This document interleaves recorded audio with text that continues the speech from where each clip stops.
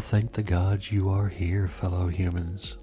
I wouldn't want to be without you for episode 4 of ASMuRder, the show that unpacks some of the most gruesome crimes committed on American soil and beyond. Each episode I cover a chilling murder case, sifting through all the facts and speculations. This week, we are going full-on sordid with the Wonderland Murders. As a human child, I knew the name John Holmes well before I knew why he was famous. His name was whispered here and there with side glances at nearby people to make sure that no one was heard uttering the name John Holmes. Little did I know at the time that to know the name John Holmes meant you were involved in one of two things: drugs or porn, maybe even both at the same time. Either way, it was my familiarity and my unfamiliarity at the same time that tinged my view of this case when I first heard about it. I never knew until I got older what happened to old John Holmes. His was, at least to me, one of those famous people stories who faded into obscurity. Then I found out he, spoiler alert, died. But I just assumed that was from AIDS. It was the 80s after all. His business naturally exposed him to it, and the AIDS scare was all anyone was talking about at the time. From school assemblies surrounding it to after-school specials focusing on it, it was a scary time when a mix of truth and falsehood showed a broken face to the public. And this was the impression that I had of John Holmes. And this is where we join him with the Wonderland murder case. Welcome to ASMuRder, the true crime podcast with an ASMR twist. I am your host, The Gru, and I am a star, I'm a star, I'm a star, I'm a star, I'm a big, bright, shining star. In the summer of 1981, the notorious drug group known as the Wonderland Gang were brutally attacked in their home. They were bludgeoned to death in the middle of the night and left for dead. The Los Angeles-based drug gang made a habit of disguising themselves as cops and making fraudulent busts on drug dealers around the city. One robbery, however, would be their last, as the victim retaliated with cold-blooded murder. The Wonderland murder case, in typical LA fashion, has more than just drugs. Amongst the Hollywood backdrop, the murder case involves cocaine, millions of dollars, and a porn star. It is also partly inspired one of the most iconic movies of the 1990s, the Paul Thomas Anderson classic, Boogie Nights. This is the Wonderland murder case.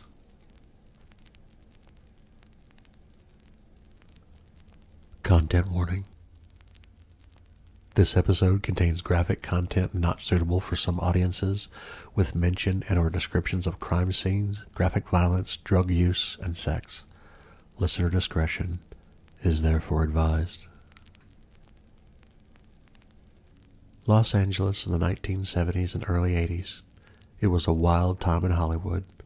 While crime dramas excelled at this time in the film industry, other genres were emerging and gaining popularity. One branch of the industry existed in the underbelly of Tinseltown. Filled with sex and bad plots, the porn industry became a booming sector of Hollywood. One of the breakout stars of the growing porn industry of the late 1970s and early 80s was a young Midwesterner named John Holmes. He was born August 8, 1944 in Ohio. His mother left his father and took he and his brothers to a struggling neighborhood in Columbus. He left his family in Ohio at 15 and joined the Army. He served in Germany for 3 years before being discharged. He moved to California and married a nurse named Sharon Gijny. Throughout his life, John was known for being a liar, constantly lying about his childhood and his origin story in interviews and on sets. He became one of the most famous porn stars of all time and starred in close to 600 adult films over his career. But with great success also comes temptation. Holmes enjoyed his life of fame, but felt he needed more to fulfill his lifestyle. Although he started his career drug-free, he quickly turned to substances. His addiction took over his life. He began doing drugs on set, leading to tension with cast members and poor on-screen performances. The film industry is notorious for its tumultuous relationship with drugs and alcohol. The two have almost become intrinsically linked, so it's no surprise that drugs play such a vital and devastating role in one of its biggest stars, at least in the porno film industry.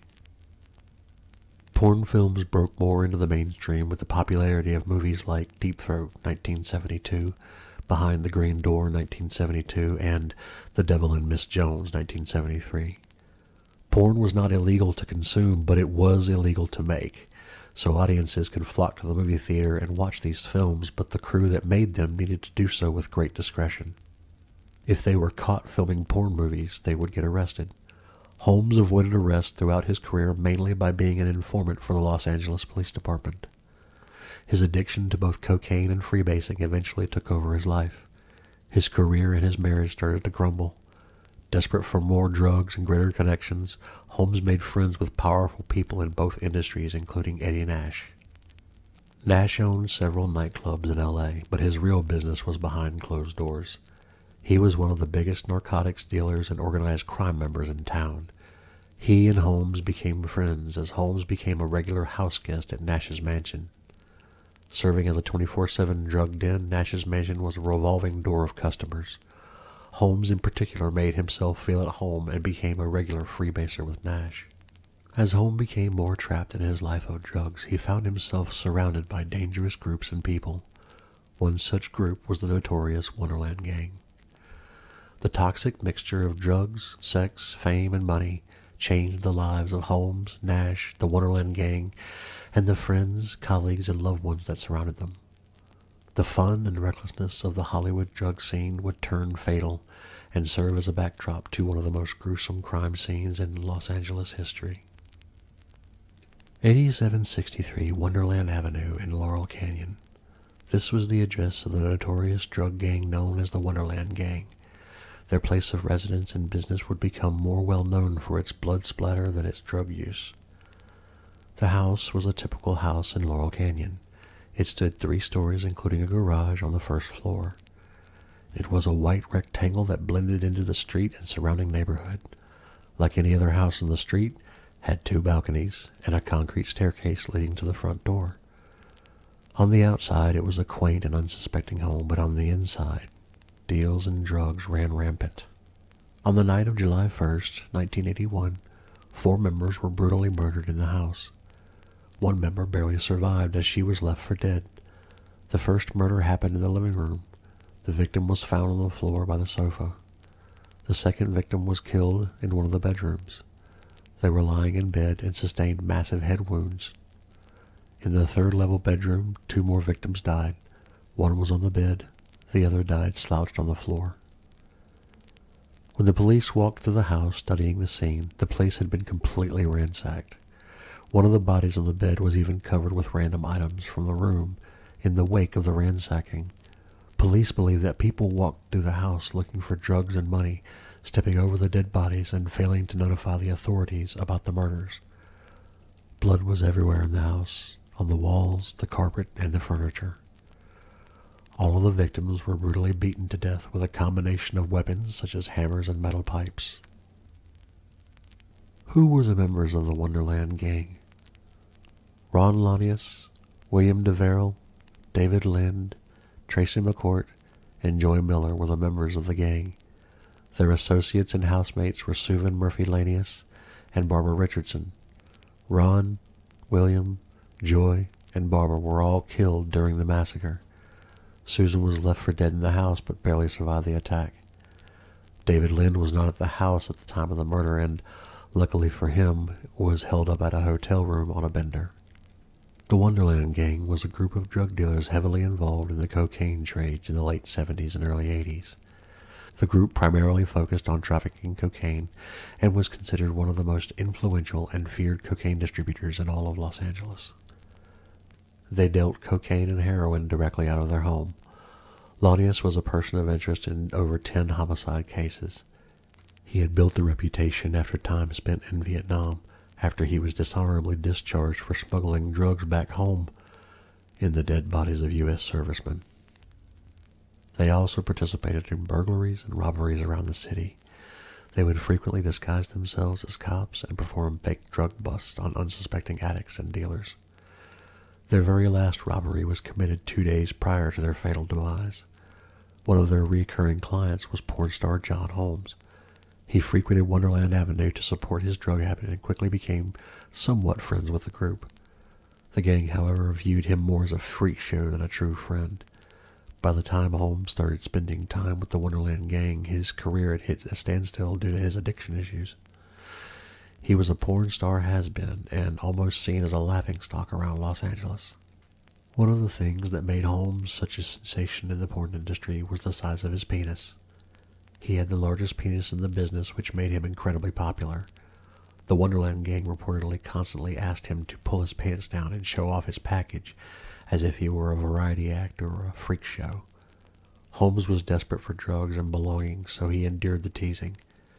He himself was known for stealing from friends and strangers in order to get money for drugs. He stole luggage from airports, took items from his wife's drawers, and took advantage of his friends and colleagues. This made him fit in well with the gang and their criminal tactics. One day, Holmes suggested a potential robbery victim for the gang, his friend Eddie Nash. Worth about $30 million, Eddie Nash seemed like the perfect robbery victim.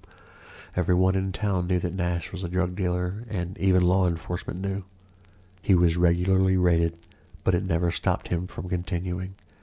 He kept a ton of his money and drugs in his house and constantly held house parties where people would come and do drugs with him. It was a continual cycle of drug addicts. Holmes felt this was the perfect avenue to get inside his mansion and rob him.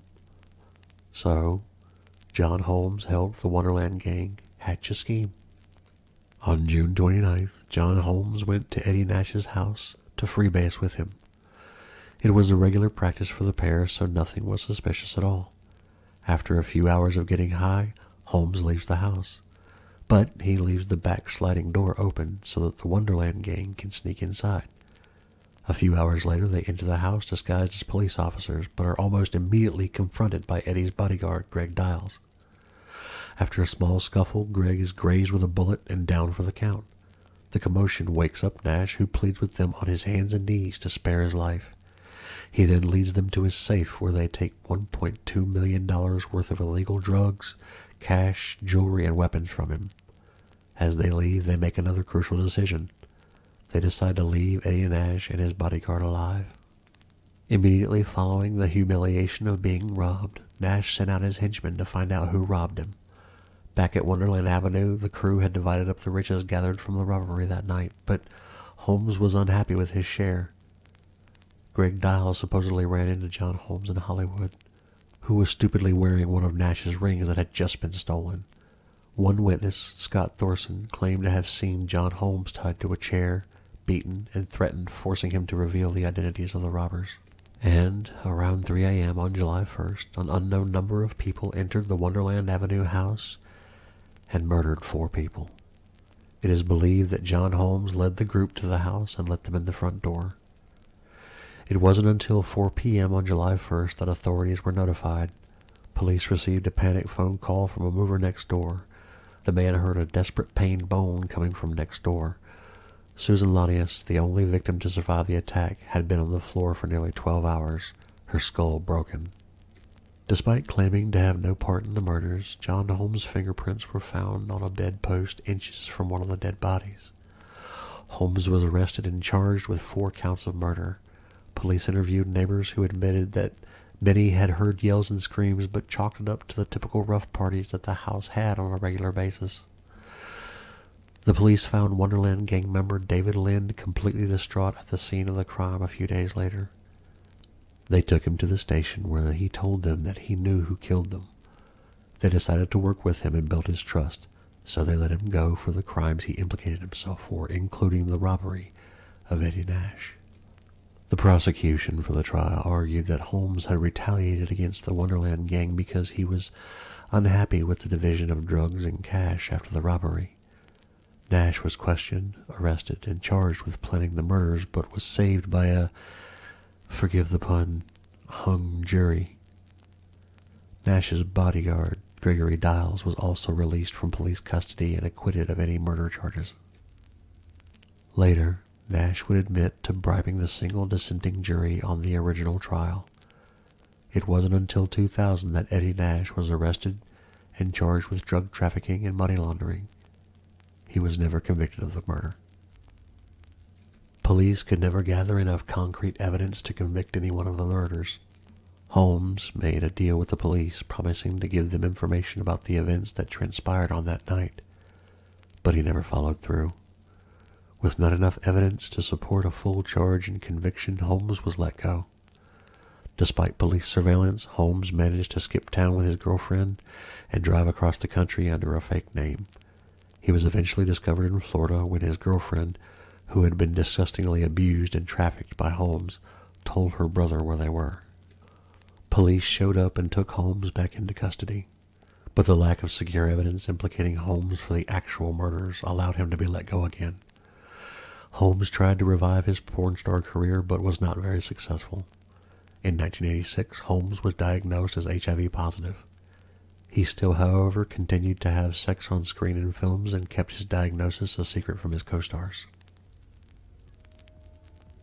John Holmes died of medical complications due to AIDS on March 13, 1988. He was 43 years old. Gregory Diles died from liver failure on January 16, 1997, at age 48. Eddie Nash died of unspecified causes on August 9, 2014, at the age of 85. The Wonderland gang member David Lind died from a heroin overdose in 1995. The story of the murders in these groups of people inspired Hollywood. Boogie Nights, starring Mark Wahlberg, Burt Reynolds, Julianne Moore, and directed by Paul Thomas Anderson, was loosely based on John Holmes and the Wonderland gang. The 1990s classic, however, did not take it so far as to incorporate the murders into the plot and instead opted to make the film more lighthearted. The story came from the mockumentary The Dirk Diggler Story, based on the 1991 documentary Exhausted, John C. Holmes, The Real Story. Dirk Diggler was an iconic character played by John Holmes in the height of his career. In 2003, Lionsgate made Wonderland, a film based on John Holmes and the Wonderland Murders. The movie starred Val Kilmer as John Holmes, Kate Bosworth as his girlfriend Dawn, Dylan McDermott as David Lind, Carrie Fisher as Sally Hansen, Christina Applegate as Susan Lanius, Josh Lucas as Ron Lanius, Faizon Love as Greg Diles, Janine Garofalo as Joy Miller, Tim Blake Nelson as Billy Deverell, Natasha Gregson Wagner as Barbara Richardson, Lisa Kudrow as Sharon Holmes, and Eric Bogosian as Eddie Nash. The movie follows the events after the murder as John Holmes and his girlfriend Dawn are on the run, while police try to piece together the events of that fatal night. It makes sense that a story so intertwined with the film industry would inspire Hollywood to make movies about it. Despite how plausible it sounds that the murder was retaliation by Nash, Diles, and Holmes, the murder case is still technically unsolved to this day. Thank you so much for hanging out with me for this, the 4th episode of ASMuRder. It is always a pleasure and an honor to have you along with me on this journey. You can catch me here every Monday when I drop new episodes, more or less regularly. You can catch my episodes on Spotify, Stitcher, iTunes, and Google Podcast. You can also find all of my episodes on my website at murderpod.net. That's MURDERPOD.net. Also, if you dig what I do and you want to help me keep the lights on in the joint, you can go to my website and maybe throw a couple bucks at me. If you can't, that's okay too. I'm just happy to be able to share the time with you. Until next time, be kind to yourselves, be good to each other.